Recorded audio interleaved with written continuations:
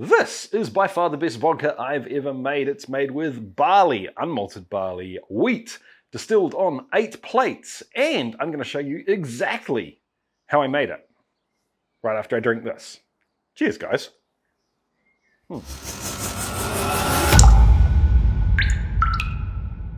How's it going, chasers? I hope you're having a kick-ass week. I'm Jesse, and this is Still It. And today we are making a vodka. It's made with a barley, wheat, and yes, a little bit of sugar. Now, the reason I decided to do this is I've had the pleasure of sampling some vodkas that are just straight up, hands down, better than what I've made in the past. I've also tried a fair few vodkas that are made predominantly with sugar.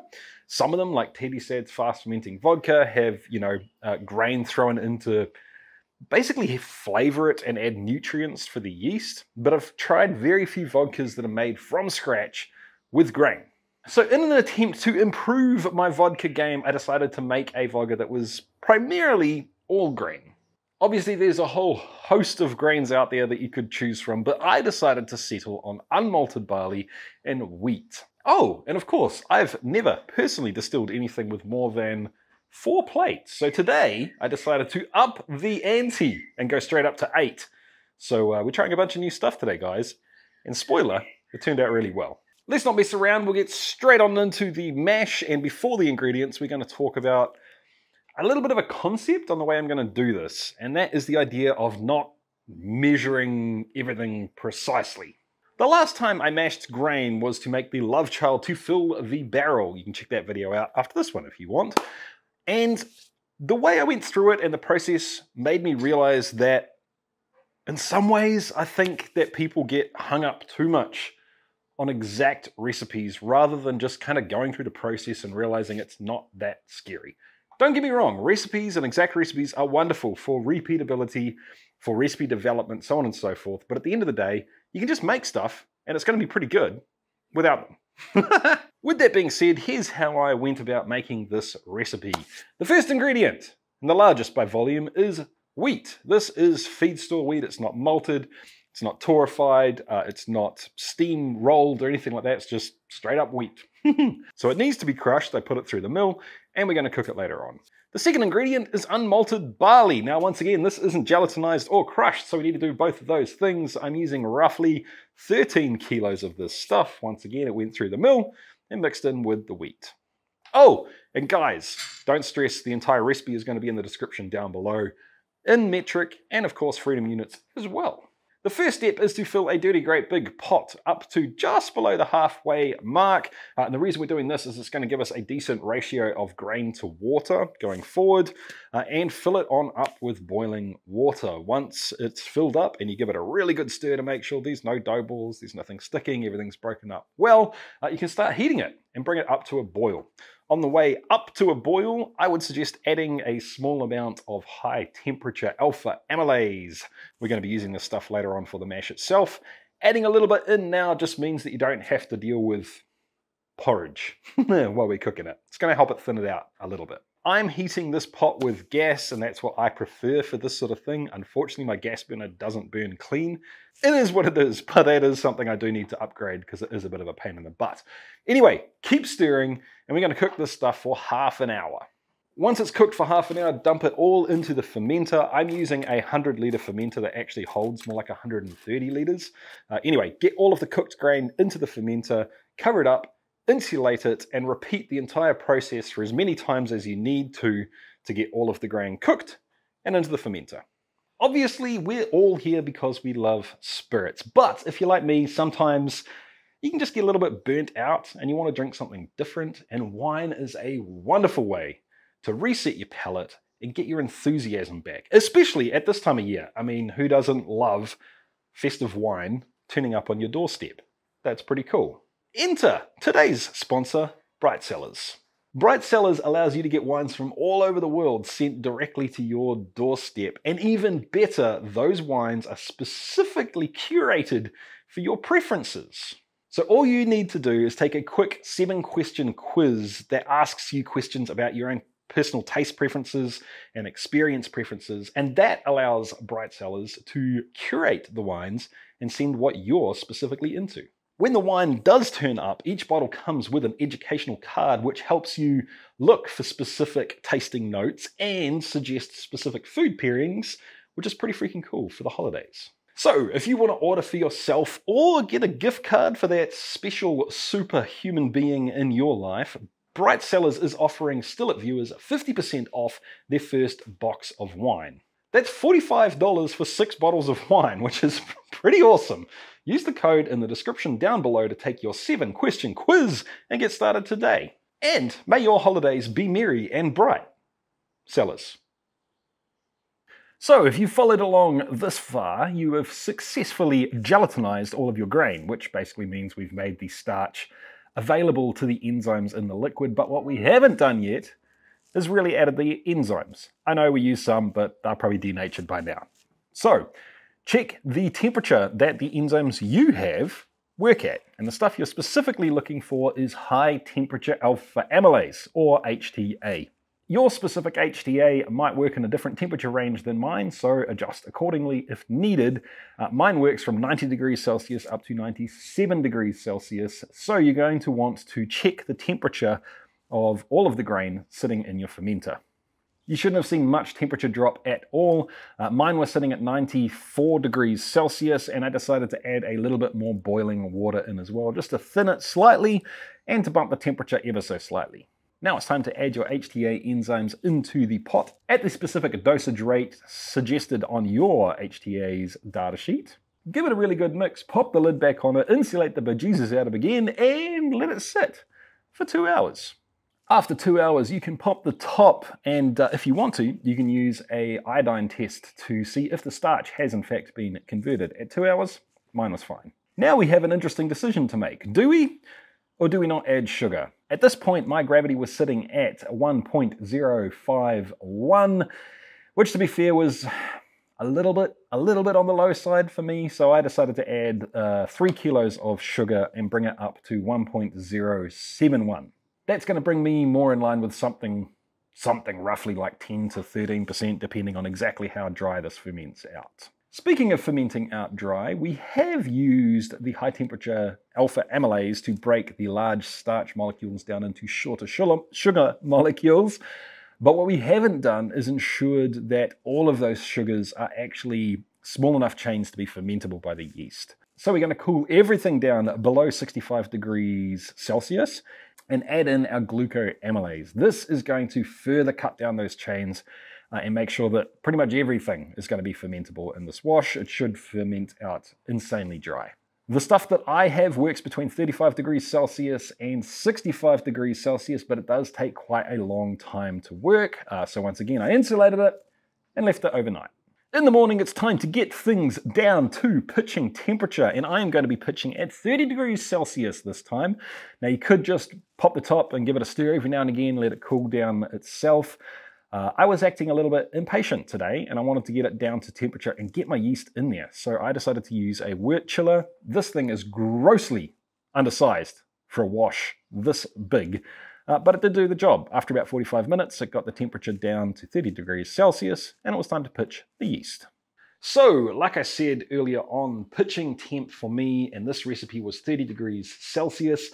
I temperature controlled the things throughout the fermentation to 30 degrees with the STC 1000 and a space saver heater, and I pitched 40 grams of AG1 Angel yeast. This stuff took off really quickly. It was fermenting vigorously within about 6 hours, and things got pretty intense. And it formed a really gnarly grain cap that just kept on rising and rising. So I did knock that thing down, I think 3 or 4 times over the course of the first 3 days. It fermented out super dry in 5 days. I turned the heat off, left it for another 2 days to let the grain settle down to make things a little bit easier for us, and got stuck into distillation. Now, I know there's probably a bunch of you that are really keen to hear about and see the 8 plates in action, but that's not what I did first. First, I ran 2 stripping runs, both at about probably 40 liters each. Just a standard stripping run for both of those. I did leave sight glasses on the column without plates just to see if I was going to have a puke at any point in time. A knob of butter helped me out there, and I didn't have any problems at all. Now, obviously we fermented this stuff on the grain, so I had to get it separated from the grain into relatively clear liquid because this thing has exposed elements. And the way I did that is, first of all, let it sit for 2 days. So everything, the grain settled out, and you can just scoop pretty much clear liquid off the top. And I got 40 liters off the top without having to do almost anything. That was the first stripping run. The second stripping run was pretty freaking thick. And I decided to try a different technique for this. So I've got a pot with basically a giant sieve in it. If you're wondering, this is a claw hammer all grain setup. So I just scooped all of the slops into that basically giant sieve, let it drain out for about 10 minutes, and then use the pot that I was scooping with to fairly vigorously and quite powerfully press it down into the sieve, letting all the liquid drain out, and then after that I let it sit for another 5 minutes before, ditching the grain and going again. Yeah, it does take a little bit of time. No, it's probably not entirely efficient, but I mean, it's easy to get through and you can do it while the other stripping run's running, right? So really, there's no wasted time. So the still was then set up with the 8 plates. No, I don't have 8 plates of my own. So thank you to James, who lent me all of the shiny copper-looking ones. I very much appreciate it, dude.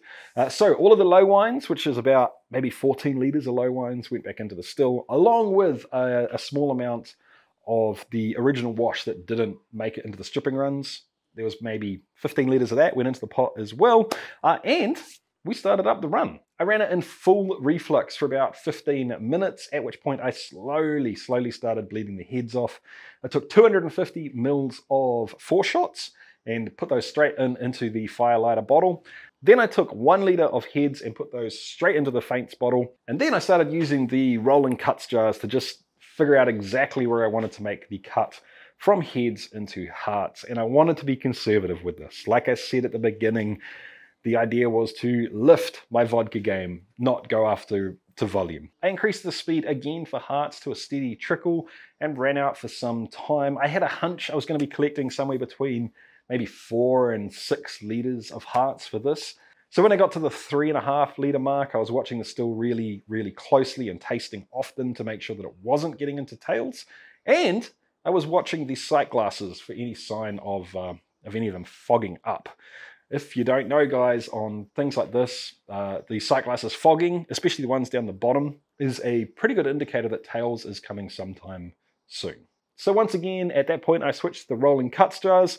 It just means I don't have to do everything into jars, but there's no risk of me tainting the pure hearts with something nasty, and I get a bit more time to make decisions. In the end, I collected slightly under 5 liters of 95% alcohol as hearts, and then everything else just went back into the faints jar. All right, guys, it is the time of the show where I need to let you know what the stuff turned out like. So I've got 4 liters of the stuff pure straight off the still sitting here. I have yet to decide exactly what to do with this and how to store it, but I did take a liter and proof it down to 40% ABV, which gave me 2 and a bit bottles. Now, I have a frozen shot glass here because if I am just drinking vodka straight, quite often I like it quite cold. It's nice like that, but let's have some warm as well. I don't know why I'm pouring 2 full shots because, let's face it, I need to be productive for the rest of the day. That's fine. Anyway, before we taste this, a huge thank you to the Patreons. Thank you so much, Patreons, for letting me do this kind of thing. I love you for it, man. Thank you. I appreciate it. I don't know what else to say. If you're watching these videos and you're finding value in them and you would like to help contribute to the channel, you can go to chasethecraft.com/support to find out all the different ways you can help out. Some of them are just free, completely free. Being a choice person that helps promote the channel, you can pick up some merch if you so desire, or if it's right for you, sign up for Patreon. Anyway, let's go with the cold one first because it's kind of warm here today and it's warming up quickly. That's not all that cold. It's cool, but not cold. This is definitely the best vodka I've ever made, by far. I think the main reason it's better than some of the other stuff I've made, the FFV was probably my second favorite out of everything.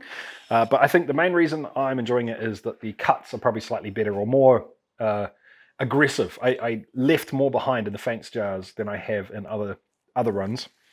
But there is also an interesting sweetness that comes through. There's a softness in the mouth and a soft, subtle sweetness that's coming through that's really nice. There is one downside.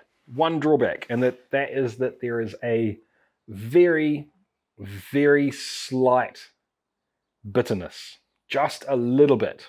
Actually, no, it's not bitterness. I think maybe it's astringency. Somewhere in between.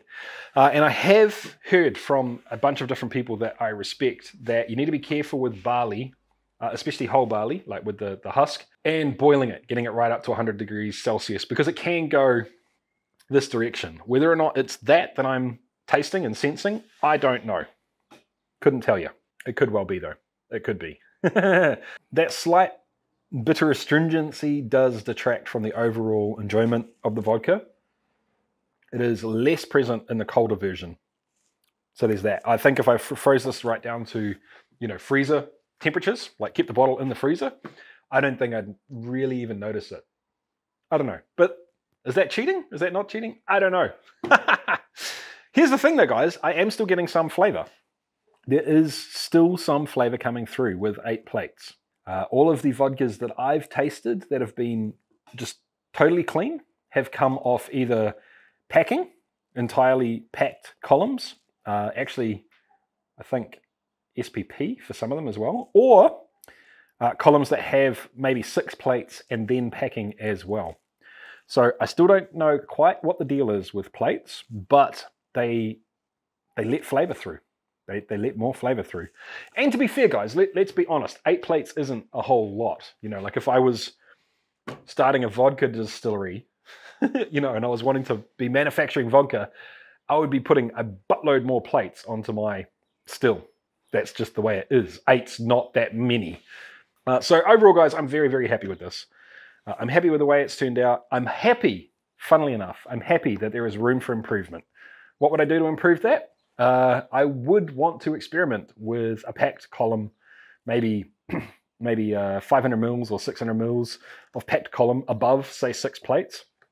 I would also want to experiment with perhaps using malted barley so I could do them at 2 different temperatures, go hot with the wheat and not so hot with the barley. The reason I had to do it like this with this barley is that it was not malted and my enzymes work at 90 plus degrees, so I had to get the barley that hot. That's something to think about as well. Or perhaps just switch it right out, use a different grain, maybe do corn and wheat. I don't know. That's up to you guys. I'd love to see what you end up experimenting with or what you've already experimented with. Let us know in the comment section down below. In any case, guys, if you enjoyed this video, please give it a thumbs up. That helps me out a whole lot. And if you're watching these videos and enjoying them, hit the subscribe button down below, ring the notification bell so you can see more of them. That'd be awesome. And keep on chasing the craft, guys. We'll see you next time. Bye.